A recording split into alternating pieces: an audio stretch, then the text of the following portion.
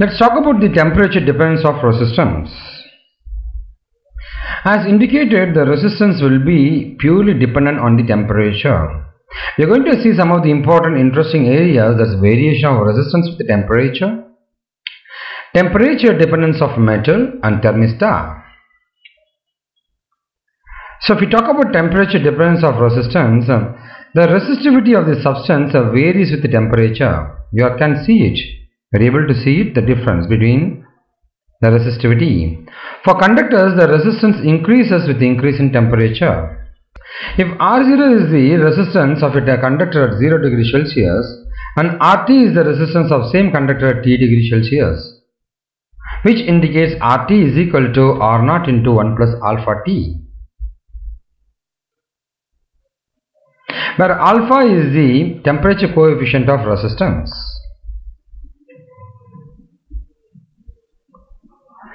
As indicated, R0 is the resistance of a conductor at 0 degree Celsius, RT is the resistance at T degree Celsius, and alpha is the temperature coefficient of resistance. The temperature coefficient of resistance is defined as the ratio of increase in resistance per degree rise in temperature to its resistance at 0 degree Celsius. Its unit is per degree Celsius. You are able to see at 0 degree Celsius R0, and afterwards at a particular temperature it will start increasing. Metals will have a positive temperature coefficient of resistance. Therefore, the resistance increases with increase in temperature.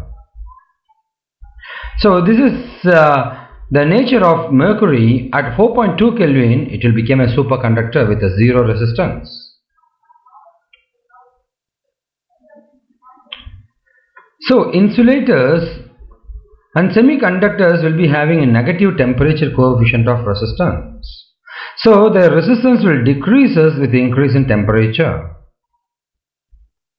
A material with a negative temperature coefficient is called a thermistor. The temperature coefficient is low for alloys.